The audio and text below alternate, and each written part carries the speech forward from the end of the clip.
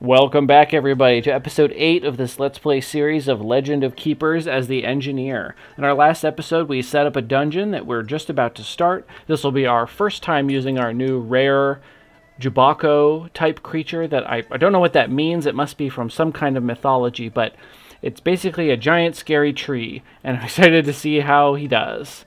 So let's get started.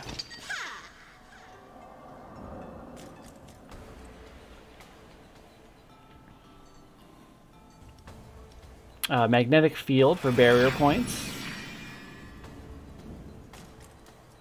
Definitely forgot to move my heroes around for this randomization again. I don't know how I forget immediately every time. It's one of my skills.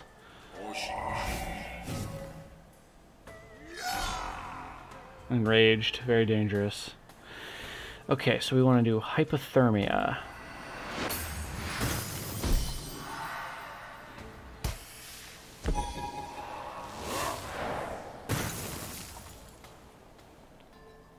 Slows everybody down. Ooh, big hit. Okay, I want to do Fear the Dead. And then, let's see, this one does nature damage and demoralized. This one does double damage if they are affected by demoralized. So what's better off here? This actually might be better to do this one. This one will hit their morale pretty hard.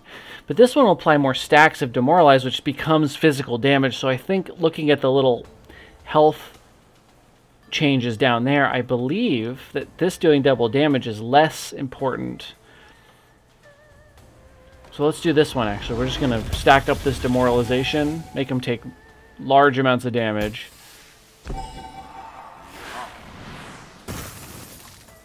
We're still alive. Still alive. Okay, good. Get one more application of demoralization from this ice skeleton before he bites the dust. Our tree's gonna bite the dust. His arms fall off and he goes dormant. Okay.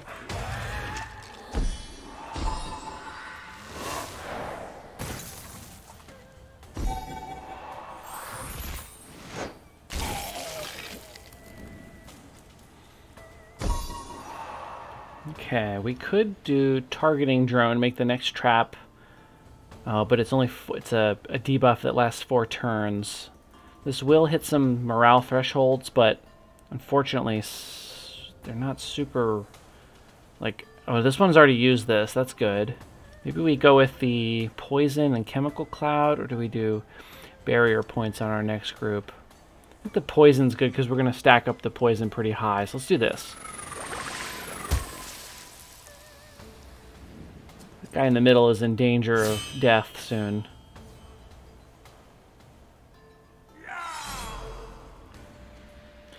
This guy sucks because he's relatively fast, and then when he goes, he makes everybody else slow. So, you know, these guys are going to drop. Well, I guess it won't matter here, but it did in the first fight.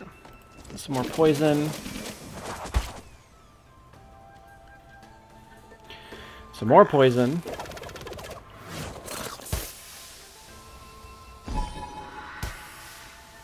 He's gonna die on his next turn. He's got 1 health. Oh, it's too bad.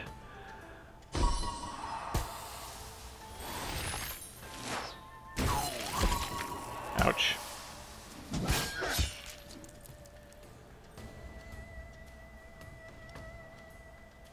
So I think we do this one here because we don't need this to bounce to the next target because he's already dead. So let's just apply 2 more stacks of poison to each one of these, front and back. He's also going to go down on his next turn. Oh my god, 1 hit. Oh! Okay, gets another turn. Good. That means, I think, oh, what's more important here? This does more damage, but this applies 2 more stacks of poison. It's probably about the same difference at this point. Cool. 18 blood, only 40 gold, but we knew we weren't going to get much. We've got Mammon Brigitta's Bone. We don't have a ton of skeletons, so I don't think I'm going to do this. 2 Birdstone. Attacks targeting only the hero at the front. Deal 30% damage to the hero behind them. Demonic Pendant. Applies Terrified 5 to all heroes when a demon is defeated. Morale taken from attacks and traps increased by 50%. I don't like any of these. I think we go with the 2 Birdstone. We have 3 or 4 skeletons, but we also, like, this run through, our master is capable of getting 3 different types of racial units.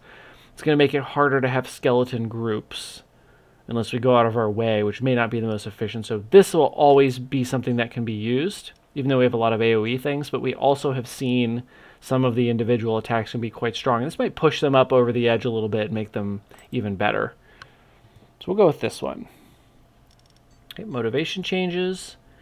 We have a siege, so we could rent out a trap, a trainer. Ooh, might do trainer. Oh, the collectors are coming up. We can give them blood or our life and get some more money. So let's spend all of our money at the trainer.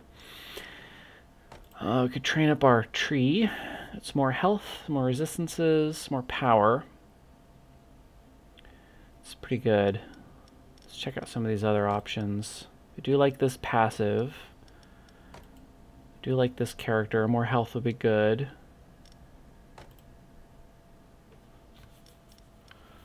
Let's train up our tree. Let's train up this one, and let's hit this one as well. We've got lots of level 2s now. Okay.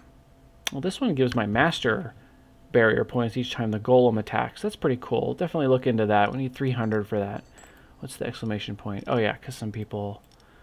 Yeah, you have... Oh, I can't change this right now because we're in an event. Okay, leave. So we can go here. Make sure we get that person out so we don't forget. In fact, some of these characters... Lots of these characters need a break.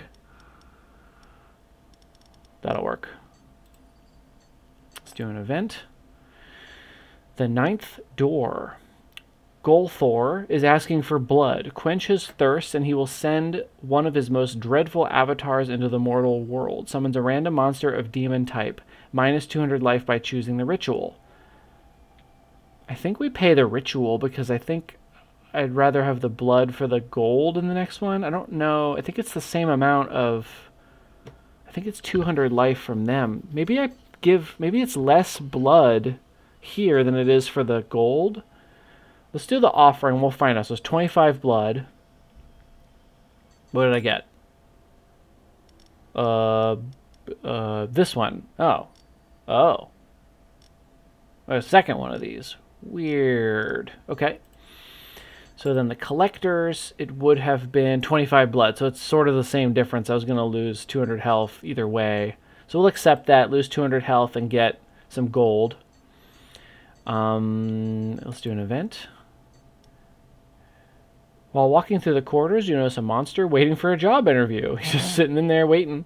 You could hire the candidate right now without the intermediaries. On the other hand, what makes them think they can come in uninvited? So we can intimidate them, get 10 tiers if we scare them away, or if we just hire them. I think we'll just hire them. It's a pretty cheap price, I gotta say. So veterans coming up. There's a master bonus in it for us. A hefty sum of gold, and it's a 4 difficulty. I basically just always do the hardest ones unless I'm close to death, which is not really something that's been happening yet. Missions will get harder, though. So I think we send home, you know... Well, okay, let's take a look here. In the first group, fire damage in the back and the front. This one does fire damage in the middle. Ugh. Demoralized. We definitely want our trap guy in the first group of monsters so that he can get the enhanced trap to the next one. Can't believe we haven't managed to upgrade any traps yet. It's kind of strange. We've just not had money every time. We should go out of our way to save some money up for that. Our new character does air damage and morale, and does morale damage and tiredness. Damage dealt reduced by 20%. That's pretty cool. Low health though. So maybe we'll put...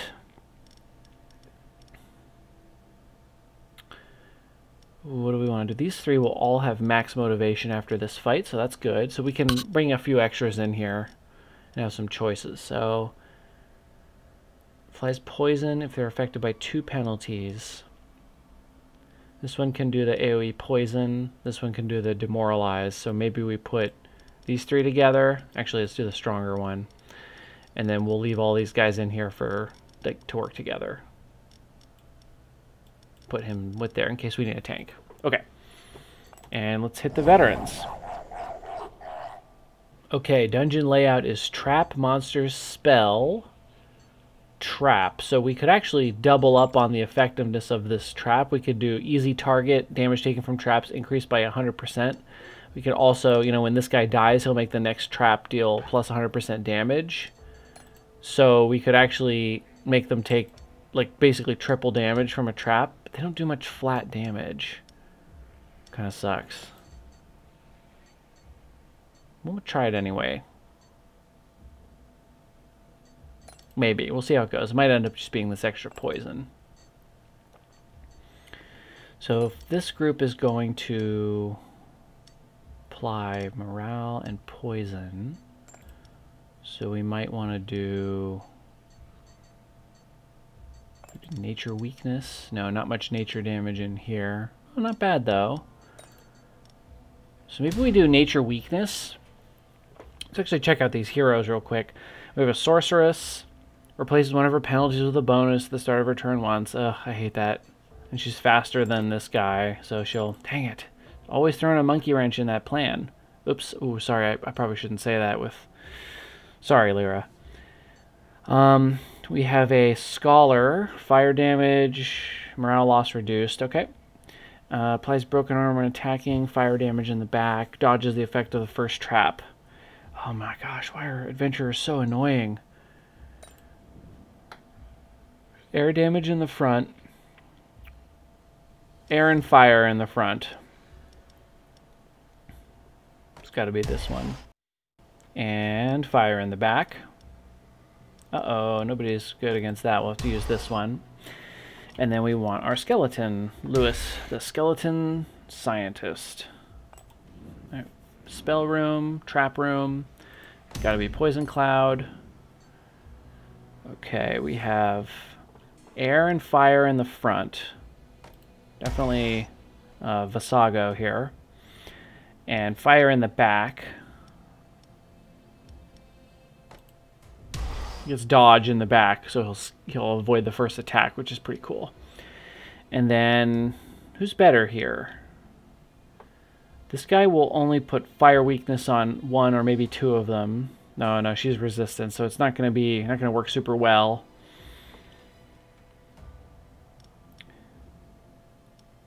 This guy's level 1.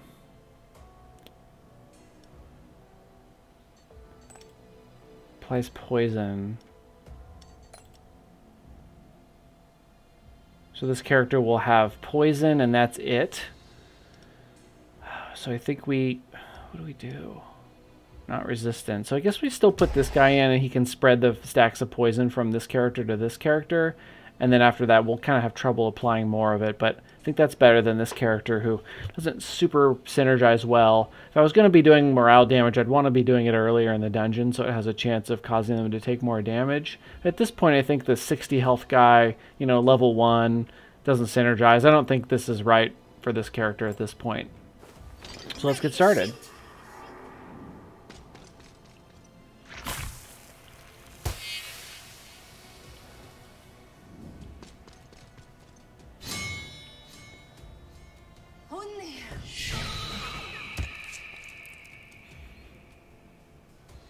Okay, we can do toxins for poison. I think that's what we want to do. She avoided the first attack.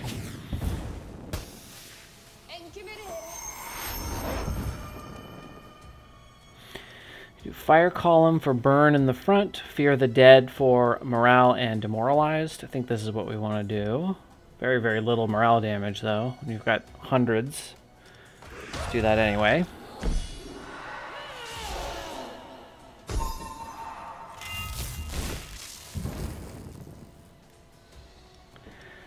And then we'll do this one. It's only going to affect 2 of them with the extra poison stacks, but I think that's okay.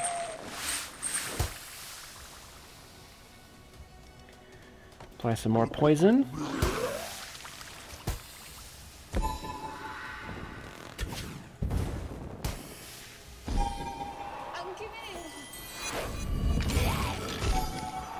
Uh-oh, we're dead. Yep. Too much damage. Alright. Maybe I hit him with the chemical cloud since some of them, 2 of them are still weak to nature. So do extra damage, apply more poison. This trap is enhanced right now, but I think making that trap do, 10 more damage isn't worth as much as all of this. This is morale damage, but they're so high on morale. I think we just do this.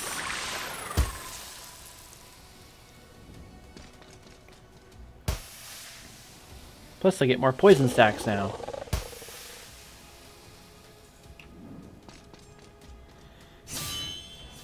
They look like they're feeling a bit sick.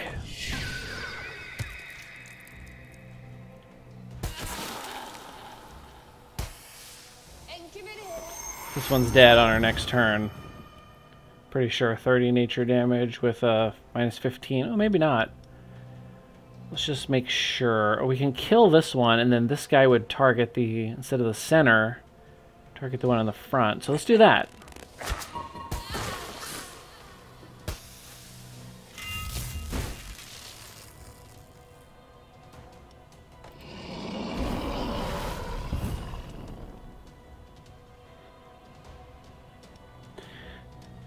This one does the most flat damage, so we'll do that.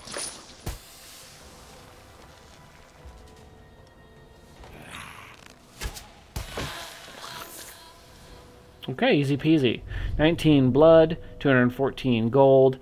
Then we can upgrade, either have 10 extra armor for our master. We can upgrade one of her attacks that she has when she fights, when the heroes get to her. Or we can upgrade her chemical cloud spell to do 2 more nature damage, but 1 more stack of poison. I think this is the obvious choice, especially in this particular playthrough. It seems very focused on poison and basically chemistry. So let's go with that one. It's pretty cool. Okay, we've got some motivation changes. Doctor, I'm not real worried about the doctor, but I don't really want to spend any money right now. I guess we could use a second trap. Or third trap. Let's go to the merchant. We have the furnace. Oh, I've never used this monster. This monster is I had to redeem a code to get this monster. This is a Grief Weaver. She does poison damage in the front and morale damage and applies poison 3. Or an AoE morale and terrified. Cool. Too bad we had an opportunity to go for a morale build here, but we got that weird artifact that makes us do physical damage with the debuff, so it's a little harder to do the morale, but she is pretty cool. We also have a head slinger that applies demoralize to everyone and does some physical and morale damage, or we have another trap, applies burn and some fire damage. Low amount of damage, but burn is 5%, so that's 10% of their life as fire. And depending on resistances, that trap can be quite strong and upgrades really well too. So I think we might buy both of these, and then I think we'll leave her for this particular playthrough. Let's plunder. I want to make sure I have enough money for trap upgrades if that ever becomes an option. Upgrade a trap at the production workshop. We don't get to choose, but we have 3 good ones right now. Find a monster, find an artifact. Let's upgrade a trap. Your volunteers have forced an engineer to make a trap for them and to serve as guinea pig for the trap. Test results, highly conclusive. They have even brought a researcher back who has been spared in exchange for a trap upgrade. They have emerged unscathed. Trap upgraded. Our poisonous plant is now level 2. Excellent. Let's take a look at the changes to our poisonous plant.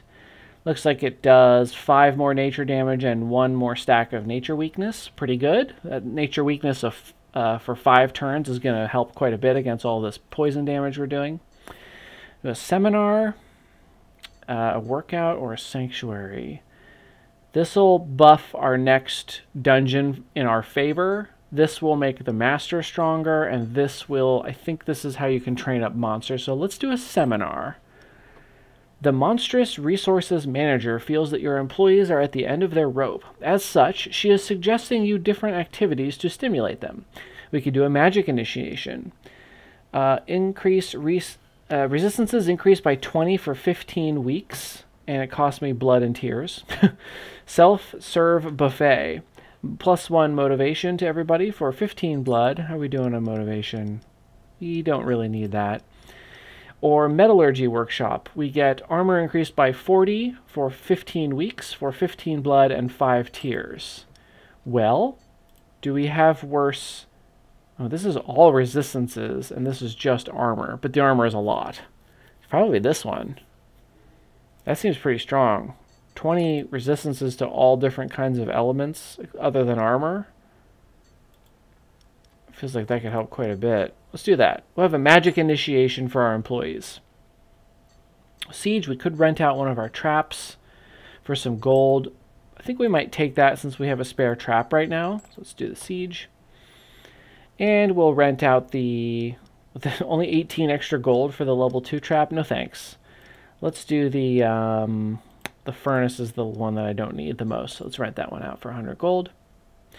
And then we've got another group of adventurers coming up. We have difficulty 3, 2 difficulty 3s with disaster rooms. One gives me a master bonus and one gives me a trap.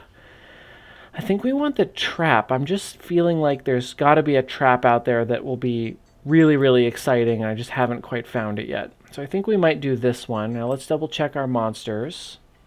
We still have our resistances, so let's send these 2 home, make sure their motivation is high. In fact, we could send these ones home as well. We still have all these extra choices. Wow, look at all these high motivation employees. Oh my god, it keeps going. There's so many choices. So we have, wow, we have 2 rares now available at once. That's pretty nice. We could do like a fire team. Where's the other fire one? He's resting. So we have, this person wants to have multiple types of debuffs in the same group with them. So we've got demoralized and like poison. So these 3 together, these 3 over here, and then we'll choose from these ones for this first room. And I think we'll take a look at that dungeon. We'll set that all up on the next episode because we are all out of time. So thank you everybody for watching. If you're enjoying my series, please leave me a like. If you'd like to see more, consider subscribing. Hope you guys are enjoying this series. If there's anything in particular you want to see, please leave me a comment, and I'd love to get to it if I can. I do these episodes in batches, so by the time this series goes up, I've completed the whole thing, but I definitely take those comments and suggestions into consideration for the next series I do, or the next game I play, or what have you. So thanks for joining me again, and I hope to see you in the next episode.